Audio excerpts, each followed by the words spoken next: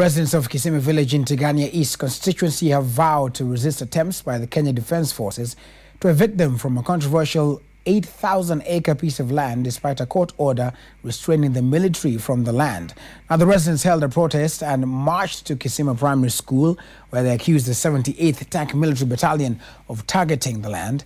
They claim that they have received threats from the local chief and the military, warning them not to construct houses on the land where they settled in the 1970s. The residents are now calling on Meru Governor Kiraitu Murungi and the national government to intervene.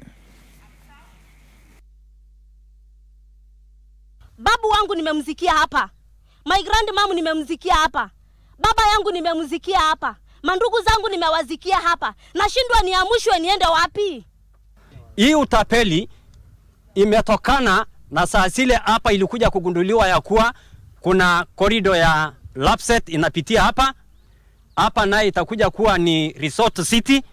Kwa hivyo sasa kuna wale wamejidai kujipanga kuja kujiwekea ardhi mahali hapa ambalo wananchi wa Kisima wanaishi.